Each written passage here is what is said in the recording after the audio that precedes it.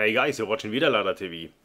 Lyman's number 2 alloy is a great all-round alloy for cast bullets, and today I want to show you how to make a similar one. And the brinell hardness of Lyman's number 2 is 15. It contains 19% lead, 5% tin and 5% antimonium. Okay, let's start blending.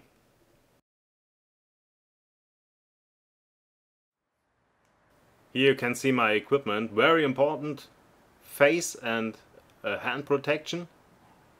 And in bucket number 1 you can see 20 pounds of pure lead.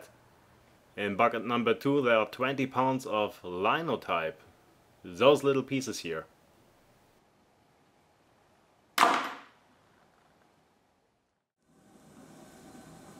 I start melting the linotype because these are little pieces and they melt very fast.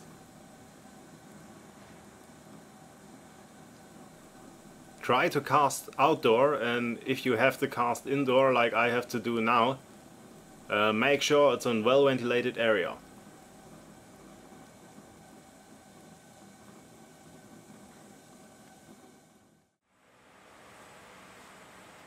It took maybe 5 or 10 minutes to melt down the linotype, and now I add small pieces of my pure lead.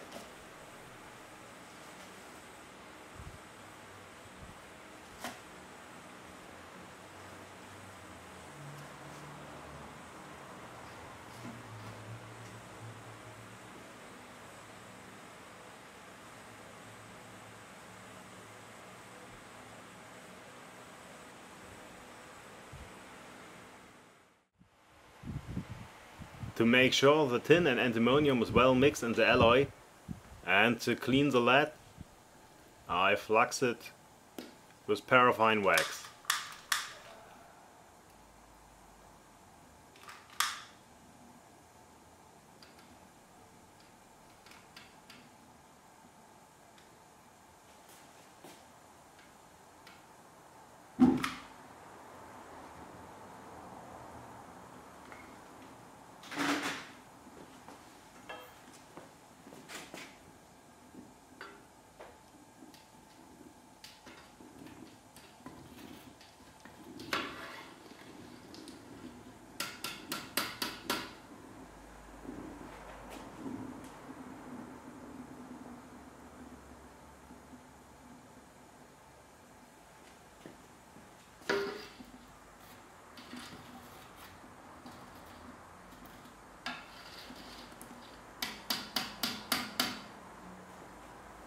I repeat this process maybe 4 or 5 times to remove most of the dirt in the lead.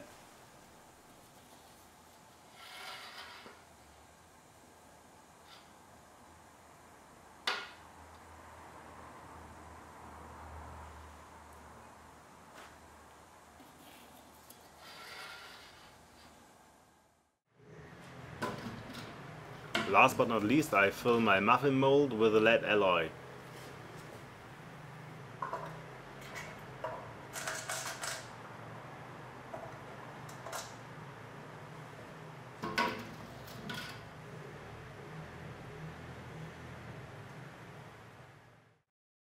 Okay, and here you can see the result. These are 25 muffins and a little bit more of an equivalent of Lyman's number 2 alloy. The brinell hardness of this alloy is 15.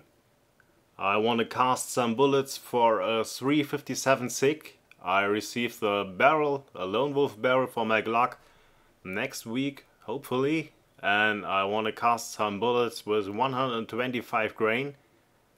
And this should be enough for maybe 2,200 of them. Okay, I hope you enjoyed this little video here. Don't forget to vote, subscribe and to leave a comment. Thank you very much for taking the time watching my video.